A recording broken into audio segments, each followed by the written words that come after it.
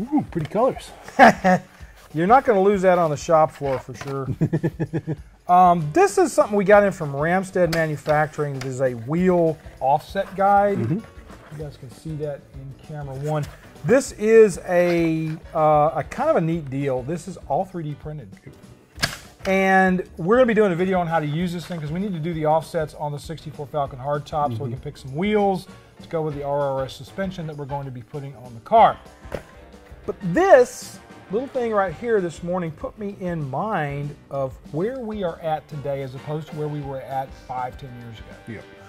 And that is the oncoming of 3D modeling and printing. On a personal level.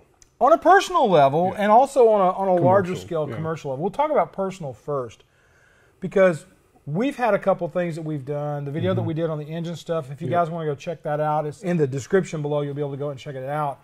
You 3D printed some stuff that we used for ring grinding. And how much would that tool have cost if we'd have bought it? Ring grinder, the manual ones are like $50 on Summit, something like that. But an actual nice Goodson automatic, like basically their own Dremel, that one's like $200, I think. So you're looking at a couple $100. How much did you print that one up for? Probably $5 plastic. No, actually less. Yeah. But you had your time, but you actually didn't have your time in it. Yeah, no, I just save, hit the button. Yep, gone. There's a lot of that kind of stuff coming out too, because you got we did that. Then we also had the valve and lifter. Yep, that tray. That took 22 hours to print, but like that was about maybe $10 of plastic. And you didn't have to be there for it. Yeah, no, you just leave. It does its own thing. They're pretty awesome. My thought process here is to kind of go in this direction and look at it from the idea of, as we go down the road within the next few years, more and more of these are going to become available because, you know, it used to be horrifyingly expensive to buy a 3D printer. Yes. It's now in the neighborhood of what, $500 to $700 for a small one? Oh no, it's way cheaper. Oh my God. I got mine's a Ender 3 Max, which is the biggest Ender 3 print bed you can get, and it was $350. Not on sale. So you get $350 for a printer, and that's you can about print a 12 stuff. by 12 print bed. And there's all kinds of stuff out there for them in the automotive side of things too, right? I mean, yeah, the automotive isn't as big as far as like pre-made 3D files and stuff, just because there's not many automotive guys doing it. But there are a whole bunch of stuff, like the 65.6 Rally Pac from the Mustang. That's available. Seen a bunch of different type of like air filter boxes for your own cold air intake kits. I was thinking about this the other day. Even with your small printer, we want to do custom logos for the back of the wagon. I want to call it the Wagon or the Swagon. The nice thing is we could print either one of them out on a 3D printer. I designed the lettering in my, you know, because I have an art background. Finally going to pay off, Mom and Dad. So I've got this stuff to do in my head, how to make the logos look right for a Fairlane, to look almost like the original fonts.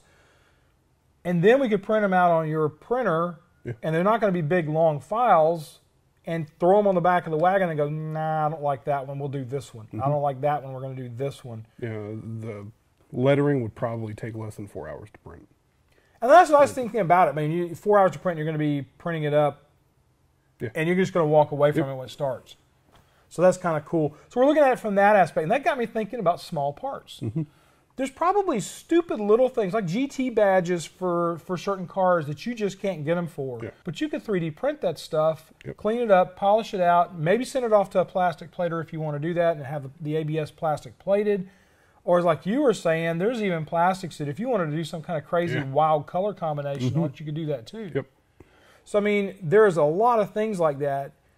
And then the next side of that to me is, well, the guy says, well, I don't have the artistic ability to do all that stuff.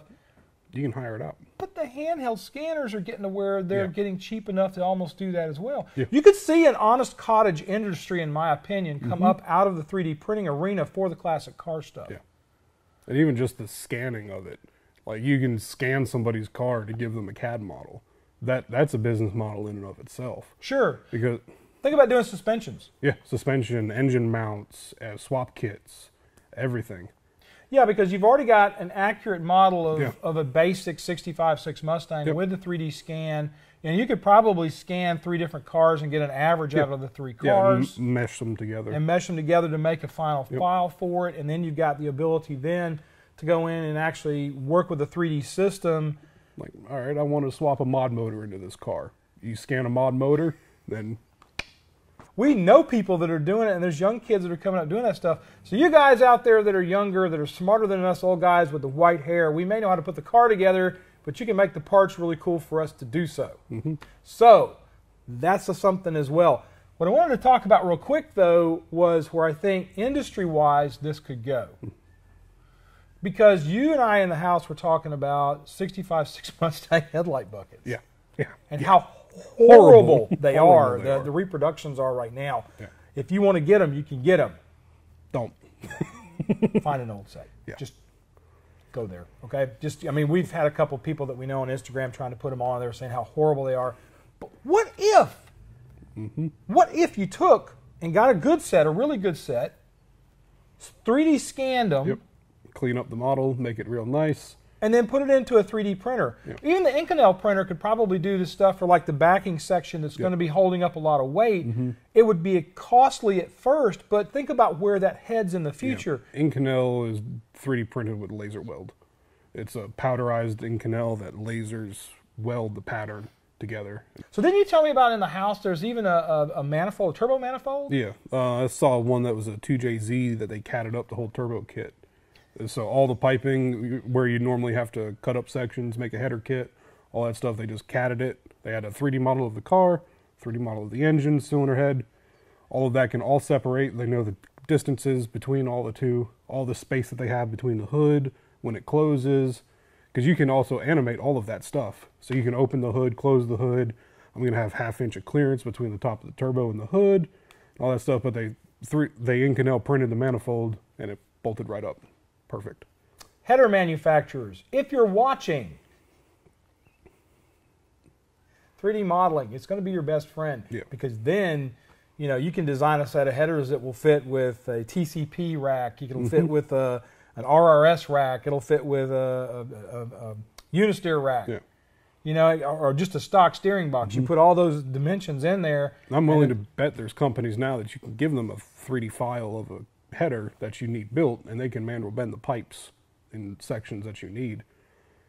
I think that's really the future. I think if companies will start looking at what is available in the 3D market to help them better manufacture parts. Because, for instance, we just got in a hood from AMD that we're going to be doing on Manic Mechanic. And I have to wonder, is that hood pulled from an NOS hood where they used to you would have to destroy a new old stock part to make the part. And I wonder now if they go in and they just 3D scan it and they don't have to do any destruction to the part's still a good part. Yeah. Because if that's the case, then you're going to start seeing your manufacturing quality of the part come up. Yeah, because I could imagine I'd get probably 5 hoods, scan all 5 of them, compile them all together, and then you have one accurate model. Yeah, you have one middle baseline on it. I think that's the future of manufacturing for classic car parts is they just get a car in, they get 3 cars in, and they do things off of that. They do, like if you're going to say do inner fender aprons or you're going to do an A pillar or whatever, you scan 3 cars, you pull the part, and then you start dissecting that part in the 3D model and cutting it apart in there rather than wasting the time of cutting a car apart and destroying an automobile just to make a part for those cars. Now, 3D modeling is the way of the future. The way of now, I should say. This is the way. Yeah. It's not coming, it's already here. It's already here. I just don't think enough people in the industry are using it yet because it is pretty expensive when you start getting to the level of industrial, because you're talking about CAD-capable computers that can take that 3D model that's being pulled from the scanner. I mean, we see TV shows using them all the time to make a part. They'll scan something in and then they'll make a part from it.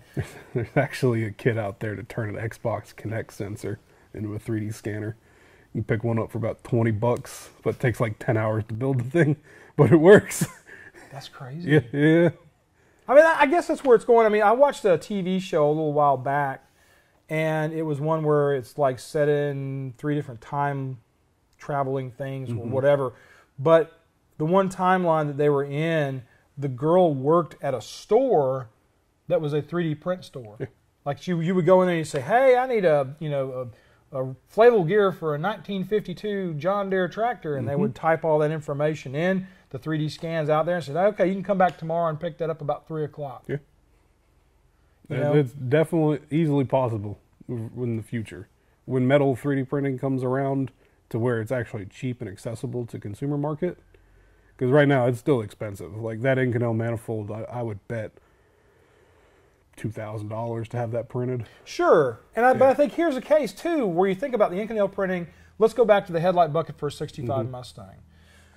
Inconel printing the base bucket, because you could do the headlight door in plastic and that would be fine. I don't think, because it's not under any stress. The backing piece is what's under stress. So you make that out of Inconel, but if you have what 15, 20 printers that are the Inconel printers working on that, the cost per is going to go way down. It's going to go way down because you're still paying. I'm not sure. I'd have to look at what MPD's charging for that headlight bucket set now, but the ones that are available are not great, but they're there if you need something and you can't find an original set of buckets, and that's getting harder and harder to do, especially for a reasonable price. Yeah, because everything's going up. Because we were talking about this off camera, and this is kind of related but not related. The dash pad that we just got in for the '69 Fairlane, they're not out there. Yeah, and if you find one, you're paying $500-600 for an okay one, over $1,000 a lot of times for a really nice one, an NOS type or a really good used to put in a concourse type car. Yeah. So, is it perfect? No, but it's available, so that makes it good. Right, but I mean, but if you do, like I said, if you took 3 new old stock headlight door assemblies, the base assemblies, scanned all 3 of them in, and took the baseline middle of what all 3 of those are, and then printed them and had a number, because didn't you say now there's even a printer system where they basically it's like an assembly line? Yeah, there's like the Z-axis is like a treadmill basically, so it can just keep rolling off parts. You can set it up to continuous print on certain things. So I mean because that's where that would be at, in my opinion. If you have that kind of a printer set up, you're printing 6, 7 of them at a time, and they're just coming off the conveyor belt.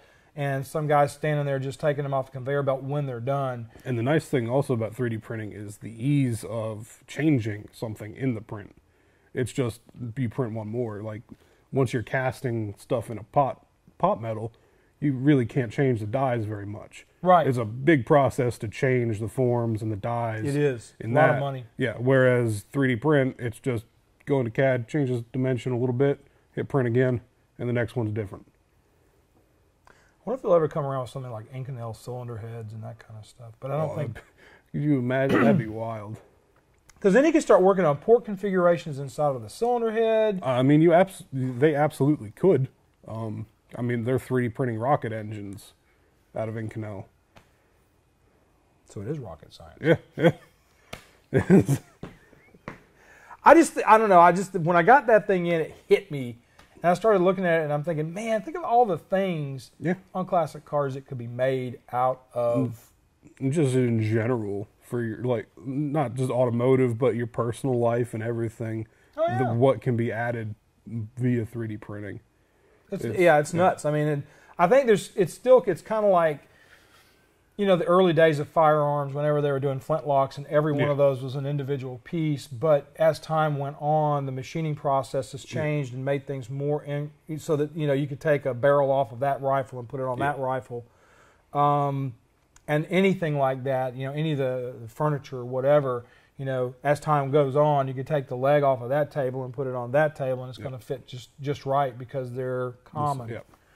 And I think that the aesthetical side of 3D printing will be the only problem for a little while. There's going to be the marks from the printing, but as that gets better and more refined, and as they keep playing with it, and and how much time do you want to spend on the print? Because you can print something that the standard is like 0.2 millimeter per layer. Right. The really nice fine quality is 0.1 millimeter. But you can put a really big nozzle on there and print 0.4 and get it done in a quarter of the time. And it'll actually have better strength. But except it'll look like something from Minecraft. Yeah, it'll look like spaghetti. Just For like a quick working model, it'd work good, but it wouldn't look very good. I don't know. I'd probably like it just because of the old caveman looking stuff. My kid made this. It looked like somebody with a Play-Doh extruder. My kid made this in class. All right, folks. Well, that's really it. I didn't have a whole lot other than this today. We've got a couple other things we're trying to do around the shop here to prep up for what's coming next on the 67 Mustang back behind me. We are going to do a bust out. We are going to do some videos that are basically us just slamming away on this car to get it ready for my friend Kylie to come pick it up, or at least come by and be able to drive it around a little bit, because he's never really even driven this car before. So we're trying to get everything busted out on it in 1 week-long series. I don't know that we're going to be posting those every day. We'll probably still be breaking some of them out and doing some other stuff with it, but that's coming. We are going to be doing a kind of a cool little series where we're just working, because apparently that's what the algorithms on YouTube like. Now, don't stress if you are a guy who follows us because of our hardcore how-to. That's not going anywhere. This is just something a little extra that we're going to be throwing into the pot on this car just to see how it performs for us, to get our numbers up so that we're making, you know, a little more money, because we don't do this just for the love and fun of it. We do love what we do, but we don't do it just for that. This is how we make our living, so we're trying to make a little more money because the boys are becoming teens. And feed me, Seymour. Yeah. Like that big plant, just wants to eat everything, and then, you know, he's like, "Can I have 4 more pieces of chicken, please?" I only ate 1, and I'm a 60-year-old man that likes to eat. So it's like all the food is just being sucked out of the refrigerators. Scary. Just open the doors. It's bad, really bad. Like, you know, one of Jackson. He's running camera today. Jackson's behind camera 1 today. He's like, there for a while, he wasn't eating hardly anything. I'm like, all right, man, we're okay. And then all of a sudden, it's like, "Can I have a couple more pieces of chicken, please?" I already had 6. Yeah, I'm still hungry though. Comes in the morning with that big ass bowl of cereal from Friday. Chris. We ain't got no milk. We ain't even got no milk. Great movie, Friday. If you're offended by bad language, don't watch it. If you're offended easily, don't watch Friday. If you have a good sense of humor and you like that kind of thing, it's a funny movie. Gold. It is gold. So many classic ones. All right, folks, so that's it for this week. Do me a favor, go check out the Patreon account. We have that basically established as a way for you to say thank you on a monthly basis for what we do for you every week on this show. It also is paying Darren's salary, which if he has to be, you know, he's like a young guy. He's got to learn that if there's no money there, I can't pay him. So that he's getting money out of this, but it's because, you know, anyway, let me start that over. You might go to this camera for that. All right, that's our show for this week, folks. We are going to be talking about Patreon right now. The $10 a month level, you get monthly meetings with me on Zoom. It is a way, Patreon is, for you to say thank you for what we do. If we on a continuing basis have done anything to help you with your car, like we've helped you build your car, and I've had tons of people write in and say, I would not have done this had it not been for you guys, then that is a way for you to say thanks to us on a monthly basis. You don't have to be at the $10 a month level with the videos and where we meet on a monthly basis, although it is kind of cool that we're doing that because there's going to be other things coming in with that. We're going to be doing doodles. I'm going to be making doodles available to you of your car if you're in there and win the raffle for that. Quarterly, I'm going to be doing a color doodle for people. So if you win the quarterly raffle, I don't know if they call it a raffle because I don't know if I can call it a raffle legally. Whatever we're going to call it to make it legal, that's what we're going to be doing. We're going to be doing mug giveaways, t-shirt giveaways, all kind of fun stuff on the Patreon account. I'm going to try to jazz that thing up and make it stoked a little bit so that it's more nice for you guys to be in there other than just saying, hey man, I appreciate what you do for me on a monthly basis on the show. But another thing that we have that is amazing to all of us that we all love and know the name of, and that is Super Thanks! The best idea with the worst name that the guys at YouTube have ever come up with. Gosh, I wish they had called it something else, but that's what we're stuck with. If you like what we do on a one-time basis here on this show, and you say, that video rocked my world, I did not know that, you guys deserve $500. I know you're probably not going to do $500. Please. But if you want to. If he said that they do $500, somebody does $500 and that goes in the bank account and it's there and I can pull that money out, we'll do something. I don't know what we're going to do for them, but we're going to do something. Hell of a burnout. Well, yeah, whatever. I don't know. We know the truck will do a burnout now. I don't know for how long. We'll blow something up. All right. So anyway, it's super thanks to the way for you to thank us on a one-time basis. And I guess that's it. Finally, folks, be kind to each other, love on each other, treat each other nice. You guys have a great week, and we'll see you next time on Autorestomod. So next week we're going to be. I got to work on the Falcon to get it where we can bring it back over here because I forgot that I didn't adjust the camber setting on, and then the tires went. Yeah. So I got to adjust the camber on it. Should have seen it when he pulled it out. That was sketchy, even for me. I didn't even think about it, man. It's like, ah! Handling kind of funny, though. So I didn't adjust the camber settings correctly. Yeah. I hadn't even tightened the bolts up at all. I just didn't even think about it. I pulled it out and took it right. So now the driver's side tire is out here, and the passenger side tire is in where it's supposed to be. Could have wrecked some camber stuff. Gang. He's got some hideous camber gang. I love this suspension. That's the bad thing about doing what I do and knowing what I know. I watched this video on Instagram of a guy with this new suspension, and he's turning the tires out, and like the camber gain on it on the inside tire is horrible when he's turning it. And I'm thinking, traction. But you can see it sitting on the ground, and only that much of the outside edge. That much the outside edge of the tire is less rolling resistance. It is. Less tire bet wear. That thing pushes Only into a a corner. small part of your tire wears. That was a crazy looking thing. I'm like looking at it going, why? Is that supposed to be good in your bank? It's good in someone's bank. The guys who spend the money. Probably them drift people. Yeah. They probably don't want to do that. They don't want the thing to handle great. They just want to go around the corner and backhand slip out. Every road racer I know, when they watch those videos, are like, oh, what a dumbass. Anyway. Any suspension purist is screaming. Me, I'm like, no! What are you doing? Anyway, I'm going to go watch him drink a beer because I'm still not drinking. Sad. It is a sad day when I can't drink a beer.